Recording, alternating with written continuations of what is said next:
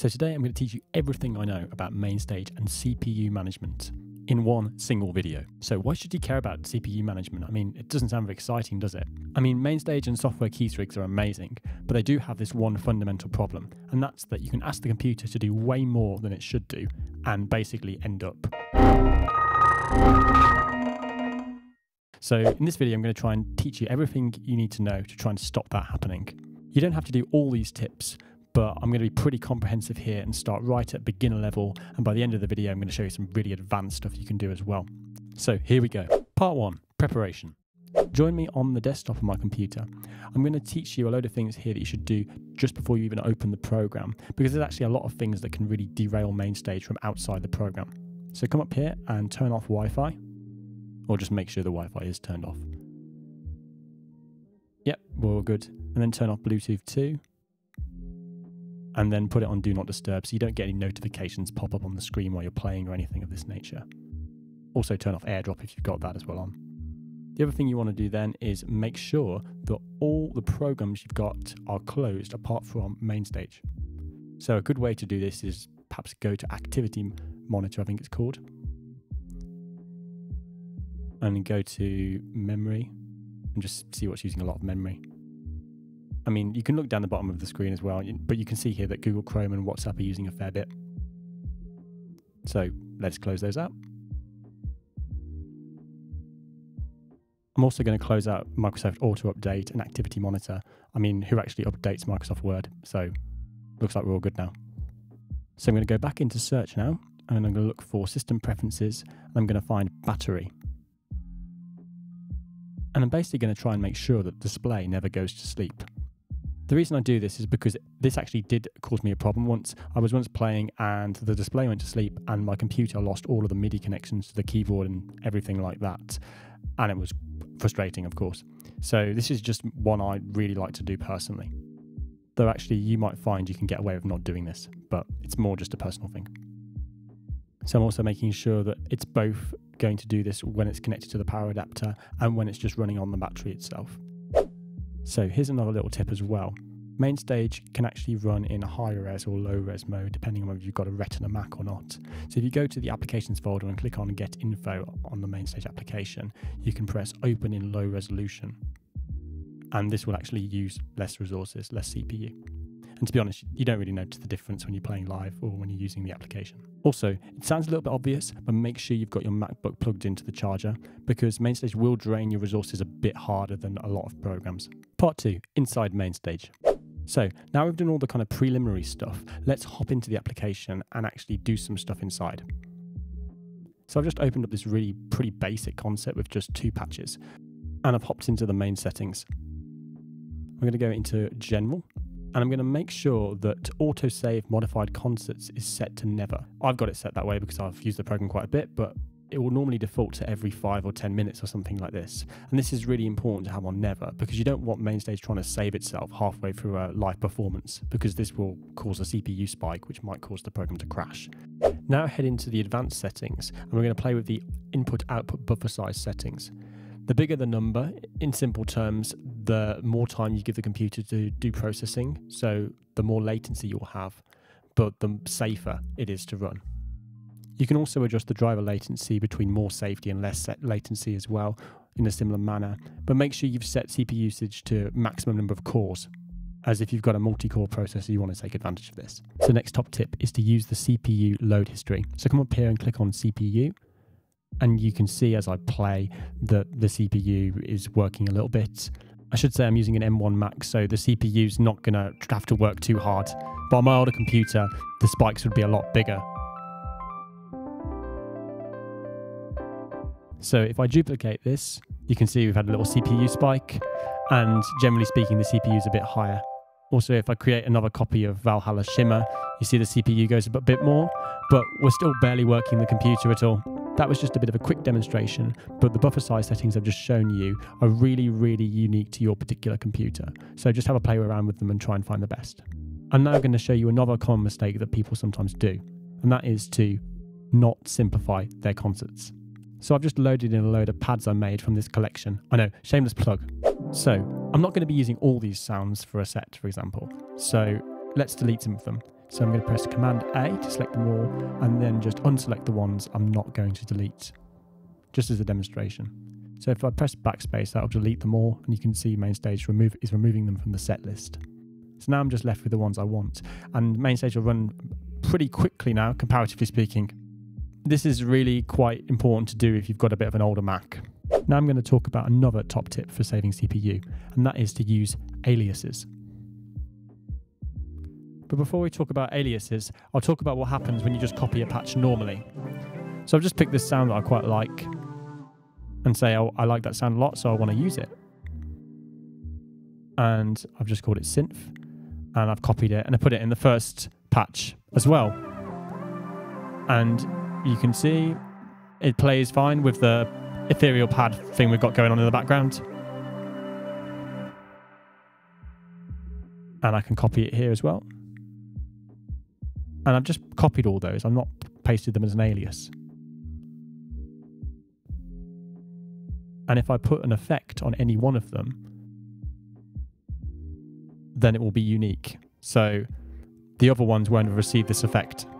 So you can see that if we go back to the first one, we don't have the delay that I've added to the one on the second patch. So that's all fine. But say I don't care about the delay, and actually they can all just be the same on every song. Well, if I press Option Command V, then I'll paste as an alias rather than just pasting normally.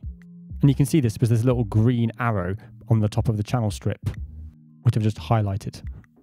So now if I add an effect like a reverb to this channel strip, then it will actually appear on every instance of every alias of that channel strip essentially. So we'll just demonstrate that in a second. So I've just turned off the mod wheel and we've got the reverb on this synth sound. And you can see if we go back to the first patch, we've got exactly the same. So they're all connected. And then we can paste again as an alias and they'll all be connected. And the advantage of this is it just uses less resources because it's effectively like only having one instance in terms of memory. Next tip is to use perform mode. This really optimizes Mainstage for performance, both visually and also in terms of CPU. So it's generally the best to try and operate in this mode, I find. The only caveat I would say is sometimes in edit mode, it's a bit easier to see if something's going wrong. But for the most part, I like to use the perform mode. We're going to head back to layout now, and we're going to add a CPU meter to our concert. So I've just created a text box, and surprisingly, I'm going to stick the word CPU in that box. Now I'm going to create a parameter text, and I'm going to put that underneath the word CPU. And this is going to be an indicator that tells us how hard the computer's working. Come down here and set text labels display to value. And then we should be in business. Then we need to click on it at concert level, I should add, and we're going to map the CPU load to be the parameter. And so now when we're in perform mode playing, we have an indicator of how hard the CPU is working. This is pretty useful because it means we can diagnose if anything's going wrong. But as you can see here, we're doing pretty well because the CPU's barely trying and we're recording video as well at the same time. So things looking good. Another really useful tip is to use buses. So if you've got an effect and you want to use it lots and lots of times, it can be a really good idea to do this. So if we go back to the concert level and we click on the plus, then click on aux and press create on channel. Just press create, ignore that little message. And as you can see, we've created this new auxiliary bus, which we're going to put a reverb effect on. Let's put Valhalla Shimmer on it. And let's just make a really big reverb just so it's really noticeable when we go back to test it later. We also need to route or route the bus depending on which side of the Atlantic you're from. So let's go to here and go to bus and we'll put it through number 8, shall we? Let's also change the name as well to something that we can then quickly identify when we go back to the patch right now. So let's go to the patch, just play a bit, it's working. So now go to sends and put it through bus 8. And you can hear it's working. This is really, really useful thing to do because, for example, if you wanted to use Valhalla Shimmer lots and lots of times on all your patches, then every time you create an instance of it, it's going to use more CPU. Whereas if you just create one instance at constant level, then you're all good. So as an example of this, we can also put it on the pad. And we've got shimmer on both of them now. And more shimmer is always good. Probably, I don't know. Wow, you made it to part 3. Plugins and extra tips. So this section just focuses on some of the sounds inside Mainstage and their different CPU properties, and also some of the third-party stuff and how you might fare with this. Whenever you open a new Mainstage concert, you're always faced with these reverb buses that you get at the concert level. They all use this plugin called Space Designer, which can be a bit CPU intensive. So I generally tend to try and avoid it. So the first thing I always do when I open up a new Mainstage concert is to delete the 4 buses it gives you with Space Designer on them. And I'll create my own auxiliary bus, as I showed you before, and I will just stick on it a reverb. Make sure to route it or route it first. So that's good. I've got the signal coming through. And I'm going to just put on a very basic reverb. Silververb mono to stereo. This is a really, really great reverb. Make sure you turn the wet all the way up to 100% and don't have any dry signal going through. This reverb I tend to find is really, really versatile. You can obtain some really good results with it. Another plugin I try to avoid using is Delay Designer. A bit like Space Designer, but for reverb, this plugin uses a bit more resources than the other delay options. This is the nature of these plugins though. The ones that are more, should we say, flexible tend to be a bit more demanding. So I tend to use stereo delay or tape delay, if possible. As far as synths go, the best but also the most intensive CPU-wise synth Mainstage has is Alchemy. You can achieve some really great results with this synth, but many of the presets can be a bit CPU intensive on particularly older machines, as I say. So this is one I tend to try and avoid if I was designing a patch for, should we say, general use. So I'll now talk about the synths I really like to use in Mainstage in terms of CPU. ES2 is the kind of foundational Mainstage synth. It sounds pretty good. I mean, it doesn't quite compare to like Serum or Alchemy that I've just shown you, but the sound quality is pretty good and you can get some pretty versatile, great sounding results with it. If you want a bit more vintage sound, then use Retro Synth. This is also really low CPU. It sounds great and I use it really regularly. Now let's talk about third party. Now, this is such a varied topic, but I've just got Serum up here, which is a really popular third-party synth, but it's also notorious for being quite high CPU in certain cases. So it's not something I'd really use with Mainstage too much. But as you can see, if I turn all the effects on, you start to get a bit of higher CPU, shall we say. And I'm not even playing that many notes. So I guess what I'd say is, even with Mainstage stock stuff, you're going to have to think a bit about what you're doing. And so the more third-party stuff you throw into the mix, the more you're going to have to be careful with CPU because these different plugins do behave quite differently. This is the stock Mainstage sampler. Generally speaking, sampled synths don't use a lot of CPU. They just tend to use a bit more memory. But I'm just demonstrating here, just scanning through the patches, and you can see they use almost no CPU whatsoever. And they all use pretty roughly the same kind of CPU as well. As a final demonstration of the third-party aspect, here's another synth from gospel musicians called Pure Synth Platinum 2. It's a really, really great synth, but you can see here from some of the presets I'm getting a bit more CPU spikes. Nothing too crazy, but just more into the kind of 30s, 40s nearly. And you can see it's different for different patches as well. Now I'm going to show you an advanced tip that I detail quite thoroughly in this video. If you really like a sound from Serum or Omnisphere, but you find the CPUs unmanageable, then you can always sample it using this technique. So I'm going into Utility, and I'm going to load up Auto Sampler. Now this is just a MIDI-based plugin that's going to send MIDI trigger notes to the VST such that we can sample it. So first thing we need to do is just drag out the range in which we're going to sample over. So I'm just dragging the range appropriate for an 88-key keyboard. You might sometimes find for a sound you're sampling that it doesn't sound particularly good on certain parts of the keyboard, so it's generally a good idea to try and make sure you've sampled a range where the patch sounds quite good. But for this tutorial, I'm just going to sample the whole range. I'm going to sample every 6 semitones because this will be fine for this kind of synth sound. If you were using a piano, you'd probably want to turn it down to 3 semitones. I'm not going to take multiple samples for each key by doing a round robin, and I'm going to reduce the sustain length to about 8 seconds. I'm then going to use, I think I'll just pick Penrose machine for this one. You can try the different algorithms out, but this one should be fine for this particular sound. This is just searching for where it's going to loop the samples, such that they sustain out. Now all we need to do is press sample and tell the computer where we want to put our new sampler instrument. I'll just call this one demo. So let's hit sample. This normally takes a few minutes, so I've just sped things up. So now I'm going to create a new channel strip, and I'm going to create a new instance of the EXS24 sampler and load in the sampler instrument. So you can hear it sounds pretty good actually. It sounds pretty close to Serum.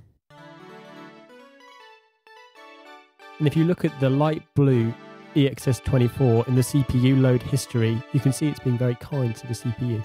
This is because playing back samples is not very CPU intensive compared to a modelling synth like Serum. To really prove this point, I'll now just play a load of notes.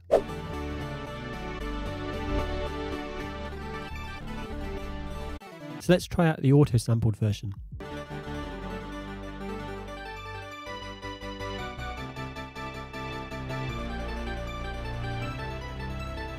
So I know that sounded beautiful, but it was really just to prove a point that actually, if you use this technique, you can use some sounds that you might not have thought possible to use live. This leads us on to our next tip. Sometimes the best CPU management is to know when you're beaten. Many songs have so many parts now that you have to make big compromises on sound quality, such that you can kind of recreate all the parts live. And even then, the parts you've kind of created are a bit of a not so good imitation. So, if in doubt and you're feeling lazy and sampling's not your thing, just leave it on the track. Take the song Let Go by Hillsong Young and Free. So for this track, I'd say there's two core sounds, the piano and this polyphonic trance synth. So for the piano, I'm just using addictive keys with a tiny amount of reverb. And for the synth, I've just got this.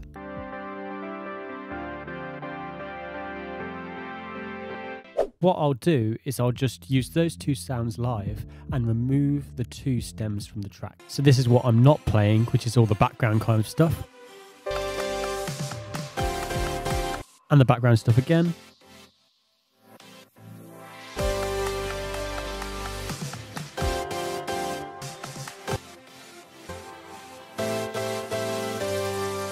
I'm all for trying to play as much live as possible, but I've also learned that it's not possible to compete with the track sometimes for certain songs. I have in the past tried to play more than what I've just demonstrated for songs like Let Go. However, this can be a little bit difficult, not just because you have to play more and think harder, but also because your audio engineer is going to have less control over the overall sound. So lots of things to think about. Before we wrap up though, last tip.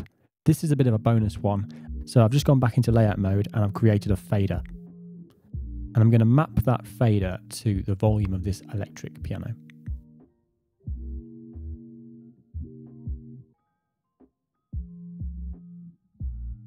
So let's just check that one out. It's all working nice. You can see the volumes going up and down. So now we're going to set up a plugin bypass using the fader. So if we press on the plus icon here and we press map parameter, and we click on the power button for the plugin essentially, then this is going to result in the plugin. Oh, not yet. We need to change the range minimum to be bypassed. So that means that when the fader's down, the plugin is off, and when the fader's up, the plugin is on. So that means that when your fader is down, you're not using any resources, you're not using any CPU. So that can be quite useful if you've got some pretty CPU intensive sounds that you only need to use at a certain point in a song. So you can see when I lower it, the CPU drops for the classical electric piano to 0, the orange contribution on the graph. Also, if you turn up the reverb bus send there, you can see that the reverb carries on when I've turned the fader down. So that pretty much wraps everything up. That was a long video, but hopefully somewhat comprehensive, and hopefully if you know nothing about Mainstage CPU management, you know quite a bit now. With that being said, have a great day and God bless.